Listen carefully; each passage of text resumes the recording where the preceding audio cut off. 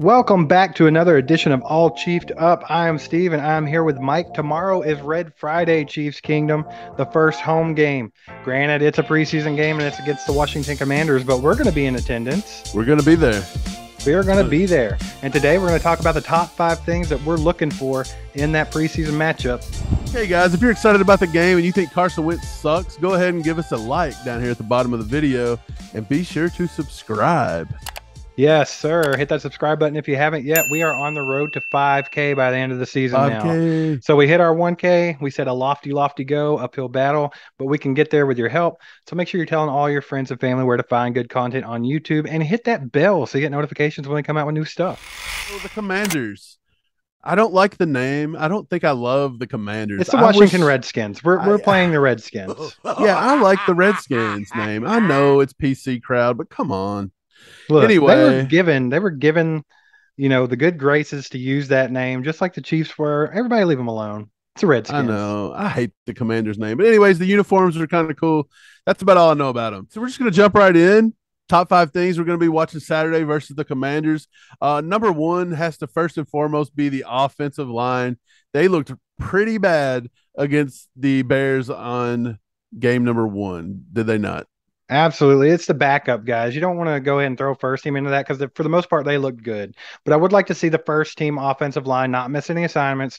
And I would like to see some improvement on the footwork of Orlando Brown Jr. on his pass blocking. We all know he's a hell of a rush blocker. No qualms about that. But we want to see better footwork and not let any of those speed guys get around him. Right. I'm kind of curious to see what he's going to look like versus Chase Young. If Chase Young Yes. gets to play, that's a good test right there. That's a speed rusher. I kind of want to see what Wiley does. Are they going to start Wiley at right tackle again? He missed a few blocks against the Bears. He got Mahomes drilled in the Right. first series. So I'm kind of curious if they're going to go that route. It looks like Roderick Johnson played a little right tackle, but he didn't look good. Kennard kind of struggled against the Bears. So I'm kind of curious who they're going to have at right tackle, and whoever it is, I want to see them play a lot better than they did last week. Okay, so number two thing we want to watch this weekend, Sky Moore and Isaiah Pacheco getting more reps with the first team. I think Sky was the only first team wide receiver besides Juju that didn't get to catch a ball from Mahomes.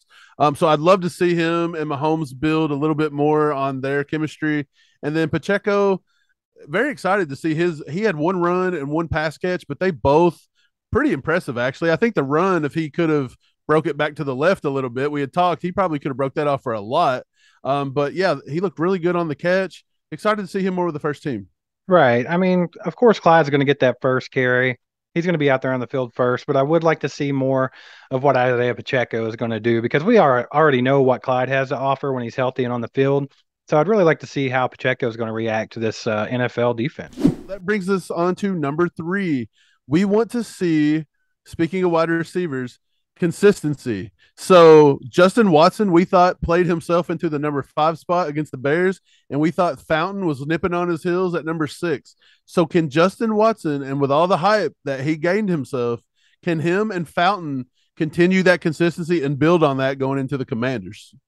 Right. So there would be nothing more just draining the air out of everybody that if Justin Watson came out and dropped a bunch of balls next game because he's got everybody hyped over him and he's solidified himself at wide receiver 5 right now. So if he can come out and be consistent and show that he can do this week after week, we're going to feel confident in that. And so are the coaches, and he's going to be that number 5 wide receiver. Number 4, we're just going to talk about the defensive line. We talked about the offensive line. I think the defensive line now, we got to build on what we did against the Bears. I thought the first rep they actually had, they looked really good. They got a 3 and out. We want to see how George Karlaftis progresses. Does he continue to get better?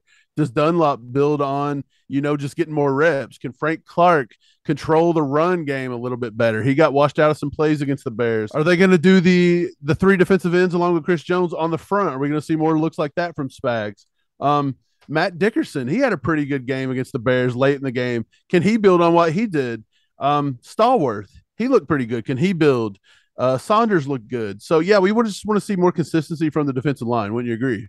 Yeah, we want to see if they maintain that same kind of pressure they had in the first game. I want to see if Karloftis keeps that same energy. Is that going to be something we see every week from him? But yeah, I definitely want the pressure. We want a defense that's going to go out and get 3 and outs and not just the bend don't break crap that we're used to. We want to see them get out, smack people in the mouth, get them off the field, and let Mahomes do his thing. So the last thing we kind of want to look for, and this is number 5, We had a lot of players that did not perform well week one against the Bears, and they struggled. And they need to show more, I believe, because I believe they're not necessarily on the cut line, but there is a few on the cut line. And then there's a couple guys we thought that would be fighting for jobs, and they just did not have a good showing. And I'll start it off with Darian Kennard. I thought Darian Kennard had a golden opportunity to come in and win this right tackle job outright before camp was over, and he may well do it. But in the first game against the Bears, he looked not that great. He was getting bull rushed to death. He just did not look very good. Don't you agree? Like it was weird.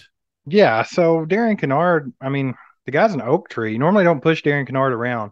So I'm wondering if he's just having an off day. Is he having trouble adjusting to a different game speed? Could it be that he was playing with a third and fourth team and there just wasn't good guys around him, so it was making it more difficult? There's lots of different things that could play into that. But we do have to see him make a step up in this Commanders game. The times that he does get to be in there, he needs to step it up and show that he can be the starting right tackle because he has the chance to. Because while he didn't perform well last week, if he were to come out and have another week outing against the Commanders, that's a perfect opportunity for Kennard to be like, "Hey, I'm right here. I can take this spot." Yeah, staying on the guys that need to show more on the offensive line. I think Roderick Johnson. There was so much hype about Roderick Johnson, and he didn't have a good showing against the Bears either. So I'd love to see him come in and do a little bit more. There's a couple backup guys. You're looking at Caliento. Allegretti didn't play too bad. I just feel like our offensive line in general, second, third, fourth teams have to play better. Right. And some other guys that need to step it up and show some more this week are going to be Rojo. Dude, you have to, man, because you're really riding that line, man. You might get cut. So get out there. And even if you're out there with the third and fourth teams, and that offensive line might not be the greatest at the time, you still got to make some things happen, man. Work your way into that second and first team, and then you can get a better offensive line and show your game. But you can't be missing blocks and things like that because that's a surefire way for Andy Reid not to put you in the game. Yeah, and Rojo needs to show more burst. He needs to show more. We know he's got it. He's fast, but he just did not look explosive. He didn't look sure of himself, and that may be the mental aspect we've been talking about. So learn that playbook, dig in this week, and go out there and make the most of it. I'm staying on running backs. Derek Gore has to show something this week. He had a monstrous, crappy game. Like it was horrible. Like he fumbled. I don't know. Like Derek Gore, he dropped passes. He Yeah, just looked yeah, rough. several.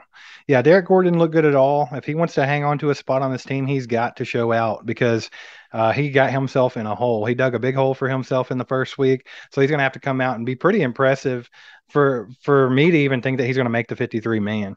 Right. A couple defensive backs that need to show up a little more this week. Najee Johnson needs to show a little more.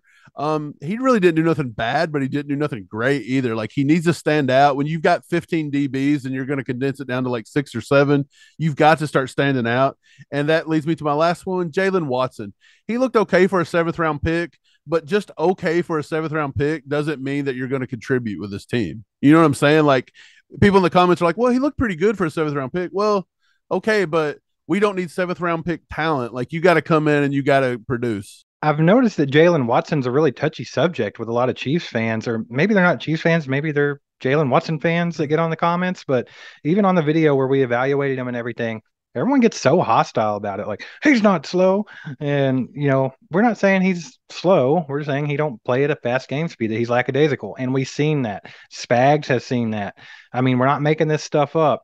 And then, of course, after the game, this last time we said the same thing. Like he was out of position a lot. He did make some good plays. He had a pass breakup, but he was out of position a lot. He's got a lot to improve on. We're not saying he's a bad player. He's got a lot to improve on. But I'm with you. I think you got to see more from him, and you got to see more from Najee Johnson, just for them to maybe not be on the practice squad and actually be on the 53 man. We had mentioned Nasir Greer, and we both liked the way he looked the other day. I don't think he's struggling, but again, there's so many there. They need to separate themselves. He needs to build on his performance because he looked really good against the Bears when he was given a shot. I'd love to see him come out and do something this week as well. Maybe propel him to the forefront of the safety room or the corner room, whichever way they're going to run him. They're kind of using him and Najee. He's kind of the same, a little safety, little corner. But let's get to wide receivers that need to show more. We spoke about this too. Cornell Powell, he had a big drop. You was not impressed with his gameplay against the Bears. You said he needs to show more. He definitely needs to show more. And neither one of us were impressed with Josh Gordon either. Josh Gordon showed a few moments of getting separation, and he was open a few times. He should have been able to probably have caught those two on the sideline if the throws would have been a little better. But he just doesn't look like he's playing with enough fire and intensity right now. He needs to look like he's got some urgency about him. Well, I went back and watched, and Josh Gordon was actually getting pretty decent separation all day. But I'm starting to wonder if Josh Gordon's play style just don't really fit into an Andy Reid offense.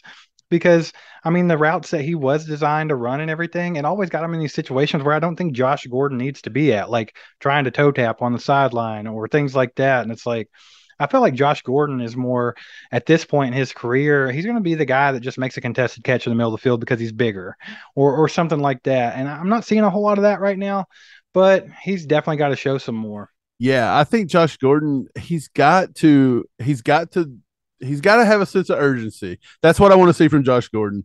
And then, like we said, Powell, he's right there on that line. Like, I feel like he could just like flip a switch and be really good, but it's just like he just can't get it together. So I'd love to see those two. And other than that, I think that about covers it. There's a few linebackers I'd like to see step up as well this week too. I want to see a little bit more from Mike Rose, a little bit more from Jermaine Carter. I'd I'm like really to not see seeing a Leo lot. in second and first team just to Yeah, see how he can do. agreed. I want to see Leo get a little bit more snaps with the first and second teams. He looked a little timid every once in a while when he's on the field, I thought. So I'd like to see him kind of grasp it and get in there and just play with a little bit more like recklessness. Yeah, I would like to see a little bit more out of the edge rushers that we didn't get to see a whole lot of. I'd like to see Josh Kane, though. I would like to see Malik Herring get more snaps because there's definitely some room in that defensive end room to have another guy that can come in and contribute. Right. So with only 3 preseason games this year, I'm curious, are we going to see more starters this week or week 3? Like, I'm not for sure how they're going to do it. They usually don't want to play them the last week, but then again, now that you got to buy, because you only got 3. I'm kind of curious. So maybe all these backups we're looking at might be this week, and then next week you'll see the starters more. So the backups that we're talking about right now, this is their chance to shine because they're not going to get that extra 4th game where they get basically 4 quarters to do it. Chiefs Kingdom, if you're excited for the first home game of the season, make sure to hit that like button. Also, if you have not subscribed yet, get down there and hit that subscribe button as well. Hit the bell so you get notifications to let you know when we have new content. Also, we're on the road to 5K before the season's over. So make sure that you hit that subscribe button. Tell your friends and family where to find good Chiefs content on YouTube. And as always, we appreciate you tons. Thank you very much, and we will see you next time. See ya. Aside from my soul.